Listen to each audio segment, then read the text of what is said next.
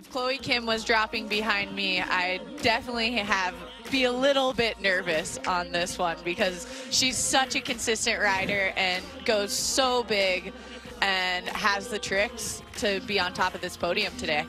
I mean, why would you be nervous? She's only won basically every event she's competed in for the last 3-4 years. Yeah, and even the Masked Singer, Chloe Kim. She was in the Masked Singer back in December, finished 5th in that competition, eliminated just before the finale. So we knew she could snowboard. We knew she messed around on the guitar, and now we know she can sing as well. We last saw her on a half pipe in March of 2019 after a year away, and then a delayed start to this season. Chloe Kim's second run, and she needs to land it after a fall in her first run. It's a rare sight to see Chloe Kim go down in competition, but she's got the bag of tricks that if she's clean, she will win this event. Yes, I think Chloe, she's got style and she's got the amplitude, which is huge here in this contest. And you see that method right off the bat into the front 10, stomps it. So this is looking already like a better run for her, followed up by the cab 7.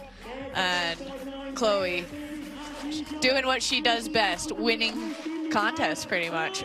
She's that was a great back. run for her. Yep. And you would have never guessed she hadn't competed in 2 years after watching that run. That was an amazing run for Chloe Kim.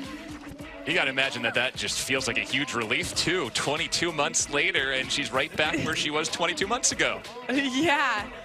I mean, you heard her give the big sigh at the end there, and I think that's got to feel really good to just put her run down here in this Laax Open.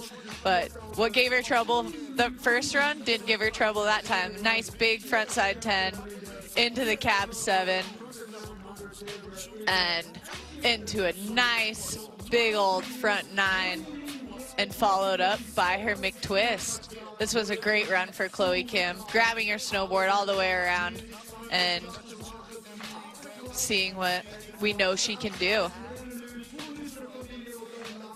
Again, the U.S. coaches have told us that they are so impressed with how quickly she got back to where she was, and even better, an 89.75 gives her the victory in her first contest in 22 months.